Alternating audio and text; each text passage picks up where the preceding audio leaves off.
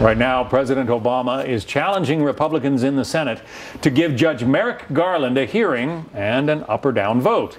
He is a longtime federal appeals court judge who's built a reputation as a consensus builder.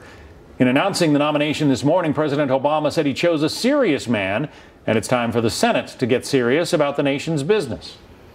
At a time when our politics are so polarized, at a time when norms and customs of political rhetoric and courtesy and comedy are so often treated like they're disposable, this is precisely the time when we should play it straight and treat the process of appointing a Supreme Court justice with the seriousness and care it deserves. I'm joined by our legal panel. Wendy Patrick is a trial attorney and veteran prosecutor. Brian Claypool, a defense attorney.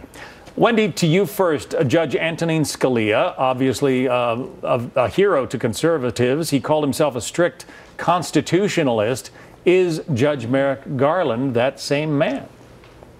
He's not that same man, John, but you raise a good point. He's not the polar opposite anti-Scalia that many were predicting President Obama was going to nominate. In other words, he's far more moderate than some of the nominees that President Obama could have selected. But here's the thing. What we normally would be doing is, if in fact this was a nominee that the Senate was going to consider, he has spent 19 years on the Court of Appeal. In other words, there's lots of material to work with in order to vet this judge to tell whether or not he's a good candidate. But you just heard what the GOP leaders have said. They're not going to consider him. So they're not even going to look through those 19 years, which I might point out have been characterized as non-controversial. Although remember, there's also some soft on the Second Amendment opinions out there. But none of that is even going to matter if they're not even going to give Judge Garland a hearing. He does strike people as a tough law and order kind of judge, Brian. What else do you see in his resume, his background?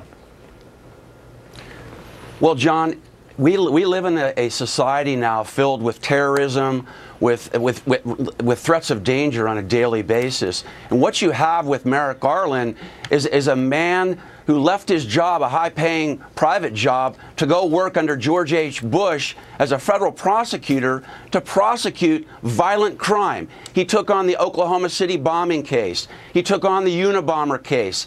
He is not reluctant to try cases and seek the death penalty when it's warranted, John. And the message that Obama is sending to the Senate is, look, I've picked a guy in the middle. I've picked a moderate. I've picked a guy who is going to hold criminals accountable. And I will tell you that there's going to be some serious political repercussions for the Republican Party if Mitch McConnell lives by his word today and says we're not going to hold hearings. This is playground politics.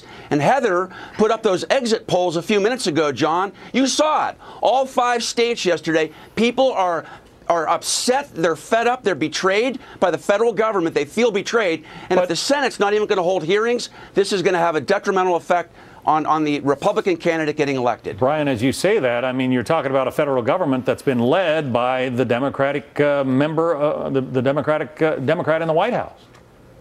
You know, there's a couple of things at play. Hold on, Wendy. Just consider that for a second, Brian. John, I mean, the president's a Democrat. He's been running the administration for 7 years.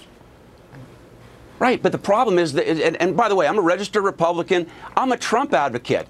But I listened to John Kasich. You heard John Kasich's speech last night. He talked about we all need to live for a purpose above us. The nurses working hard, the teachers working hard with kids when they're tired. But what about the Republican Senate who has they dragged their feet on trying to at least have a colloquy with Obama to create legislation, immigration legislation, gun control legislation.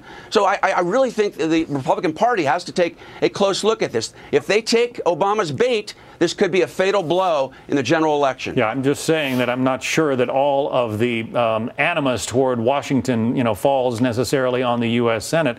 I mean, Wendy, the president said we've got to stop the scorched earth politics, and it's the president who has compared some of his political opponents to the Iranian terrorists. Oh. You know, John, this raises so many raw issues, doesn't it? I mean, here we are again where there's really a policy dispute at whether or not this man would be acceptable to either side. Remember, it's not the first time he's been nominated.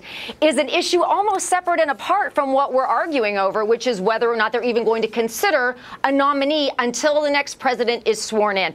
All the issues are sort of getting conflated. I mean, the bottom line here is Lady Justice is blind, but jurists are not. So both sides have a vested interest in making sure that the next nominee is somebody they can live with, because we've got an empty chair on the Supreme Court. Well, now, while it's true the Supreme Court is not plagued with 5-4 decisions, nonetheless, it would be nice to get that vacated, nice to get that vacancy filled. Nonetheless, John, you heard the Republican leadership is steadfast even after today's nominee.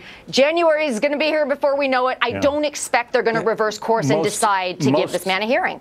As you well know, most of the very controversial decisions, though, from the court do come down as 5-4. That's a very good point, John, a very good point. And one of the points that's being raised as to what are we going to consider between now and then that actually might come down 5-4. Good point. All right. Wendy and Brian, we're going to have to say goodbye. We will see, obviously, what happens with this nomination and whether Judge Garland does get a Senate hearing. Thank you both. Brian Claypool, Wendy Patrick. Thanks, John. Thanks, John.